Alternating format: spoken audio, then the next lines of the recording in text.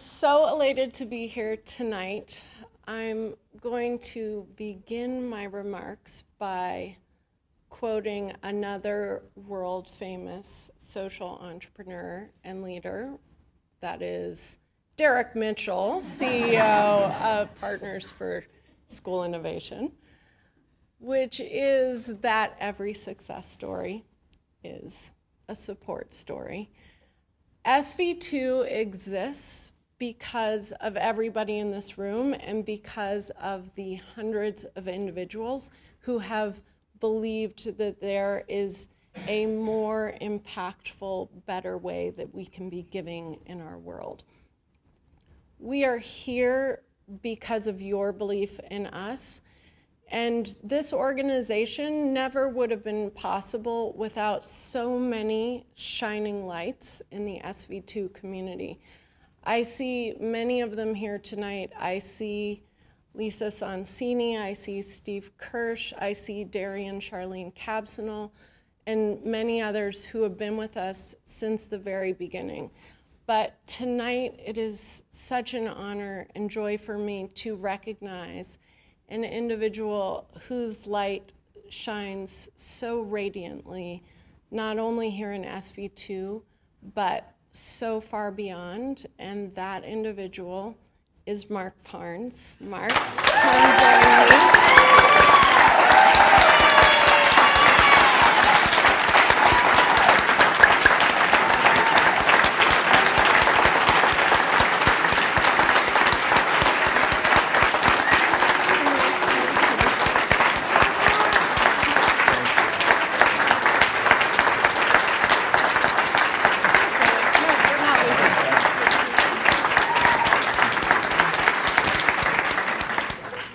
So now that I have Mark up here with me locked in a vice grip, a philanthropic vice grip, a few words about you, my beloved friend.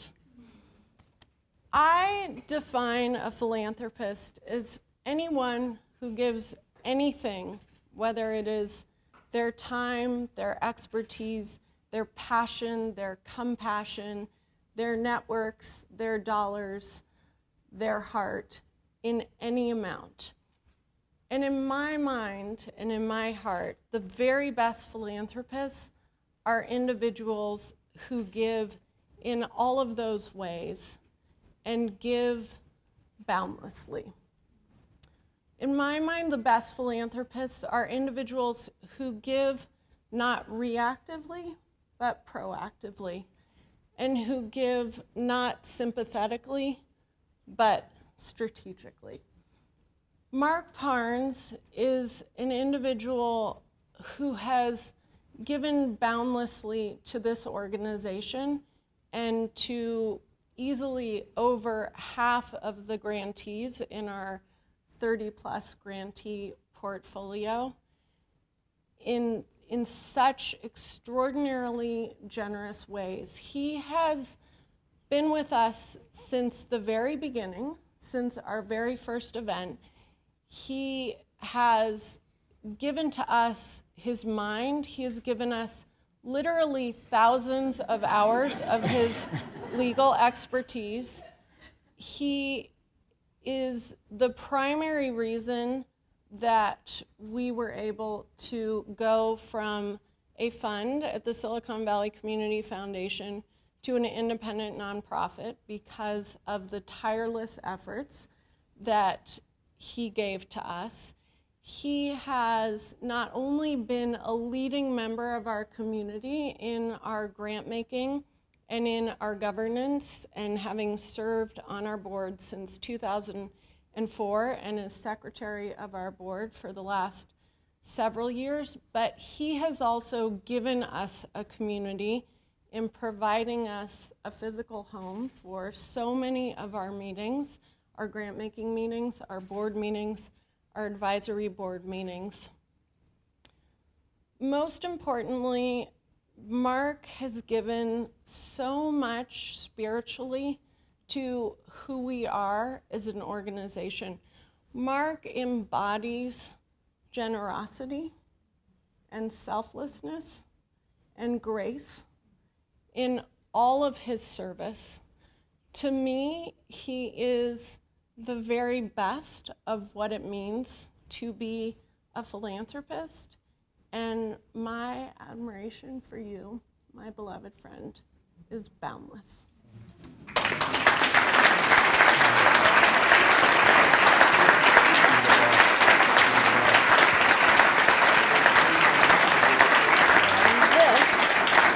Thank you.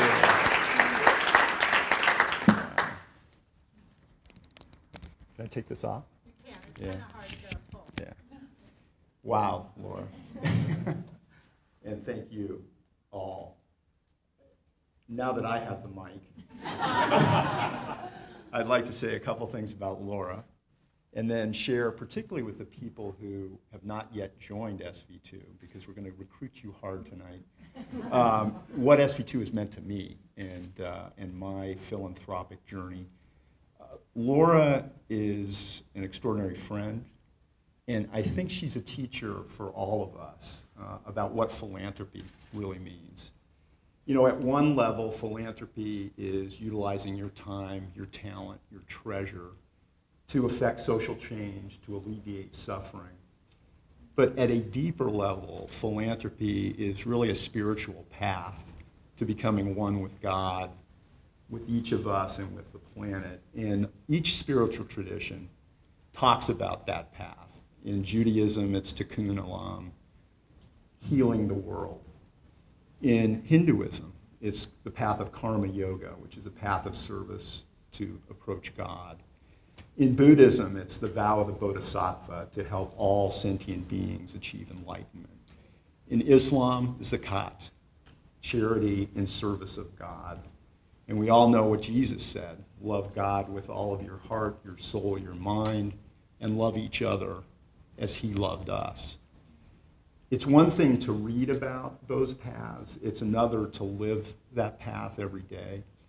Laura is a tremendously spiritual person, and for the last 12 years that I have known her, she has brought her heart, her soul, her mind, and yes, her considerable resources to SV2 and allowed us to thrive.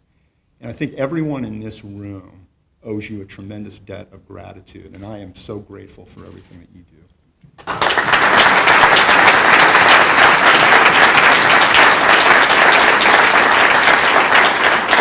And I can't wait to read Giving 2.0. So for the new folks in the audience, you know, what has SV2 meant to me? How has it helped me on my spiritual philanthropic path? And I'd just share 4 things that I think really make SV2 unique. One is our grantees. We have a veritable all-star list of social entrepreneurs in this valley. I think of Paige Tompkins, who you saw in the video from Reach, Chuck Slaughter, Living Goods. I think of Ashley Bourne at Sustainable Conservation. I think of Renee Zimmerman at Family Connections, Elise Cutini at Silicon Valley Children's Fund, Krista Gannon at Fly, Ellen Moyer at New Teacher Center. I think of Michael Lombardo at Reading Partners. I think of Eric Weaver at Opportunity Fund. I think of Greg Lippman from ACE. The list goes on and on. I have been fortunate to be able to provide some pro bono services to them, and it really has been a highlight of my legal career to be involved with them and help them in some small way achieve the impact that they're trying to achieve. It also has given me a feeling that our philanthropic dollars could not be better spent. When you look at the people that we're supporting and this most recent class who have joined us, really, you could not make a better investment of your dollars, your time, and your talent.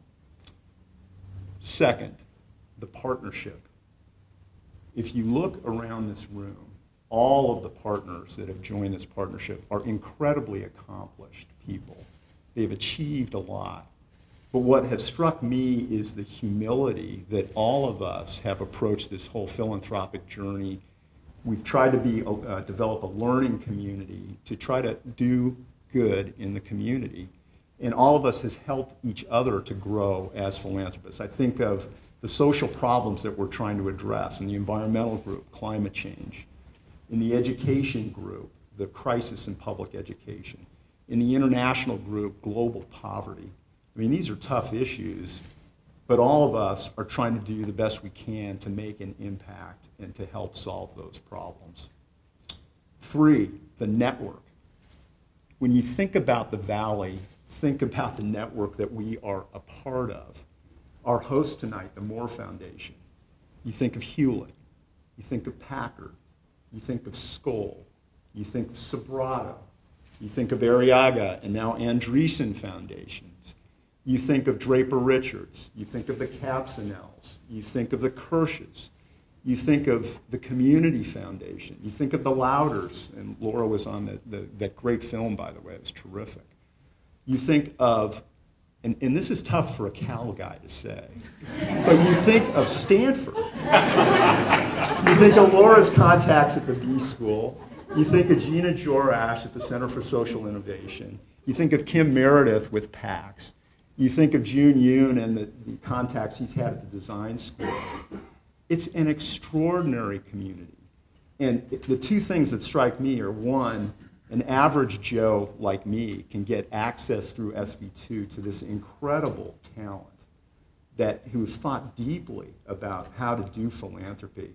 And it's all available. And it's helped jumpstart, certainly, Diane and my philanthropy, as well as helped all of us become better philanthropists. I think it's an extraordinary community, and it's unique on the globe when you think about it. Finally, the last thing which any journey requires, which is fun. SV2 knows how to throw a party. We get the kids involved. We invite each other to each other's houses. And a little known fact, SV2 can provide romance in one's life. My lovely wife, Diane, who was stuck in traffic, so she's sitting in the back of the room. There was one event, I remember it was over at the Hewlett magnificent building on Sand Hill. And Diane was on a panel talking about the Sobrato strategy of capacity building grants versus program grants. And of course, after the lecture, I was immediately smitten. And I had to ask her for a date. And she said yes. So Diane, I'm so grateful for you, my partner, my love, my guiding light, my fellow philanthropic nerd. Thank you so much. I'm so grateful. And, you know, Lindsay, I think I have a new tagline for SV2. Ready. SV2, better than eHarmony.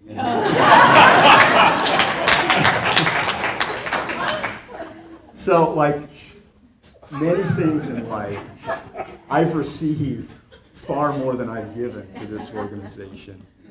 But let me say, on a more serious note, you know, Diane and I were reflecting on the events of this weekend, 9/11. We've had a rough decade. We had the dot-com bust.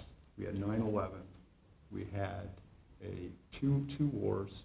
We've had a global recession. SV2 is tackling big problems, serious problems, as you've heard tonight from Derek, from Lisa, from Maureen. The one thing that gives me confidence is the passion, the creativity, the intelligence, the soulfulness of everyone in this room, and the powerful community that we're a part of. It actually gives me hope that we can address those problems. So for those of you who have not yet joined SV2, what are you waiting for? Sign up right now. And for the rest of us, you know, let's enjoy the rest of the evening, but let's get back to work tomorrow. So thank you, Laura, for this incredible award. I'm deeply honored and humbled because you've set a standard of excellence that is a very high bar that I don't think I got over, but I'll take it anyway.